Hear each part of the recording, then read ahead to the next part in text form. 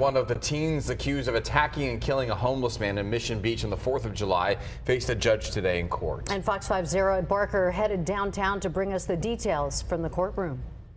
18-year-old El Cajon resident Daniel Ruben Martin was arraigned in court Wednesday, facing one count of murder. No bail will be allowed. Mr. Martin will be held with no bail. Martin and another teen are accused of beating and killing 65-year-old Michael Shook. Shook was found dead in the early morning hours on the 5th of July in Bonita Cove Park on West Mission Bay Drive. It's hard, it's hard to find out the details of how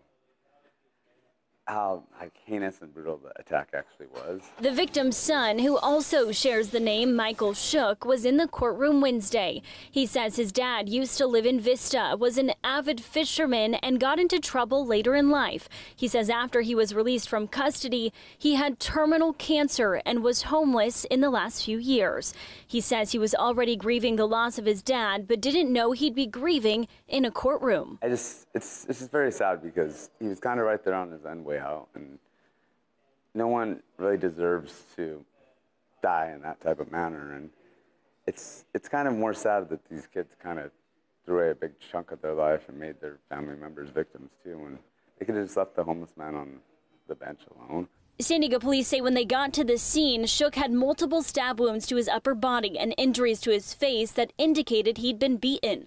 Police said during their initial investigation, the victim was in a physical confrontation with a group of 5 to 6 people in their late teens or early 20s. 3 days after the attack, authorities arrested Martin during a traffic stop. On Sunday, a 17-year-old also accused of murder self-surrendered to San Diego police. Martin's family was also in the courtroom, but they declined to comment. Now Martin is due back inside of a courtroom later this month. There's also a 17-year-old accused of murder in connection with this case, but that person's identity has not yet been released since they are a minor.